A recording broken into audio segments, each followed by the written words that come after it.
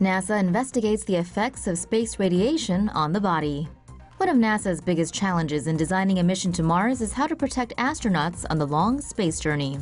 NASA's Human Research Program is currently researching how space radiation affects the human body. Space radiation has enough energy to violently collide with nuclei that make up spacecraft shielding and human tissue. The collisions cause both the shielding nuclei and space radiation to break up into several different types of new particles, known as secondary radiation. NASA is currently focusing on the effects of galactic cosmic rays on the human body. GCRs that come from supernovas outside the solar system are the most harmful to the body. One of the main difficulties is that it's hard to simulate space radiation on Earth. Lab doses of radiation could be stronger and given for a shorter time than actual conditions in space. Stay tuned for more space stuff.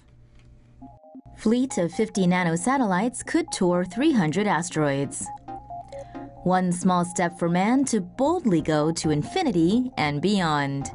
A European team is proposing to send a fleet of 50 nanosatellites to capture images and gather spectroscopic data from asteroids. The nanosatellites would go on a 3.2-year mission into the asteroid belt beyond Mars and then back to Earth. Each spacecraft could perform a flyby of 6 or 7 asteroids from a distance of 1,000 kilometers using a telescope to take photos and a near-infrared spectrometer to analyze the asteroid's makeup. Rather than being fitted for high-grain antennas, the data would be stored internally on flash memory and then transferred back to Earth at the end of the mission. The fleet would be powered by electric solar wind sails. Each craft would be attached to an e-sail by a 20-kilometer tether. A large asteroid will be whizzing by soon. A whopper of a space rock is set to get up close and personal to Earth in the coming days. But fear not, it's not on a collision course, so no asteroid apocalypse yet. An asteroid known as 2014 JO25 is roughly 650 meters across. That's the height of the world's second tallest building, or the length of 6 NFL football fields. NASA says the massive rock will pass Earth at a safe distance of 1.8 million kilometers, or about 4.6 times the distance from the Earth to the Moon. The asteroid will approach Earth from the direction of the Sun and is set to fly past on April 19th. With a surface twice as reflective as the Moon, the asteroid will still be visible in the sky for those using only small telescopes. The rock will only be visible for 1 or 2 nights. It's a rare opportunity for astronomers to study the massive specimen, which won't be this close again for at least 500 years.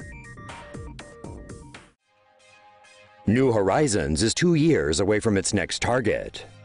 NASA's New Horizons mission is just 2 years away from its next target, a small object in the Kuiper Belt that orbits the Sun nearly 1 billion miles beyond Pluto. New Horizons is currently speeding at a velocity of 14.32 kilometers per second relative to the Sun. It's almost halfway between Pluto and its next target, a Kuiper Belt object called 2014 MU69. 2014 MU69 measures between 25 kilometers to 45 kilometers across. Scientists are not sure how bright the object is. Its albedo reading, the measure of how much light reflects from a surface, may be 0.04 or slightly brighter. By comparison, Pluto has an albedo reading between 0.49 to 0.66, while Mars has a reading of 0.15. New Horizons is scheduled to fly by 24 MU69 on January 1st, 2019, making it the most distant object humans have ever explored. New Horizons was designed to fly well past Pluto.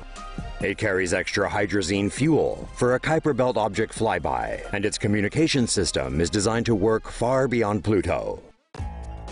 World's largest aircraft, the Stratolaunch, nears completion.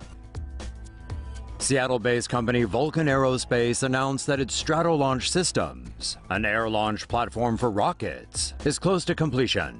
The Stratolaunch has a wingspan of 385 feet and measures 238 feet in length. The 6-engine aircraft is currently the world's largest.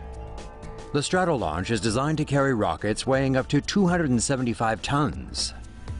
It would take off from a runway with the rocket attached to its belly and release the rocket when it reaches 35,000 feet. The rocket then fires its own engine and travels towards its orbit. Stratolaunch is designed to make air rocket launches into low Earth orbit a routine commute. The Stratolaunch systems are expected to be completed by the end of this year and is estimated to start commercial services before 2020.